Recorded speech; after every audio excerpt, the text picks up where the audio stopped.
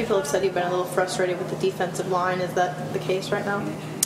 Well, you know, if I say anything about anything, you know, it's sort of taken out of context. You know, you want me to put it in context for you? Yes, please. You know, I was told what a great defensive line we have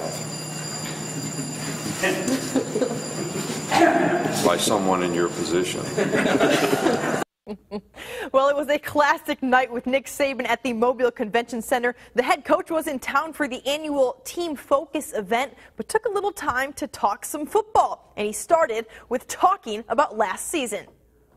Well, you know, we lost 2 games in a row, so that's a losing streak that I'm not real proud of. And so I think a lot of the things that were the principles and values that the program were built on in the very beginning, a lot of the energy and enthusiasm that, you know, everybody in our state had for the program, that,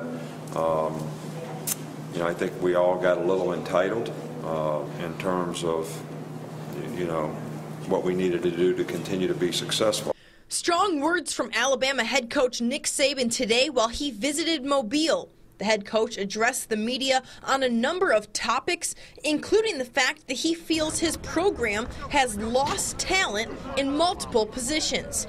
One of those, the quarterback spot, which could be filled by Mobile native Jacob Coker.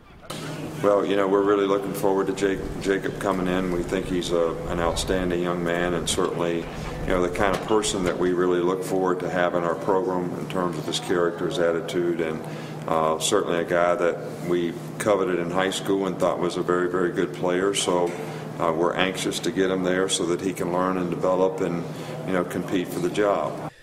Bama has a few practices remaining before their spring game. Saban talked about the progress of the team. Well, we haven't lost any games this spring, so we're pleased about that. So, but you know, I think we're you know, pleased with the progress that our team is making. You know, I like the attitude of our team. We're not satisfied with where we are. You know, we certainly have a lot of things that we can improve on, and look forward to the next, you know, few practices, scrimmages, and A-Day to have the opportunity to do it.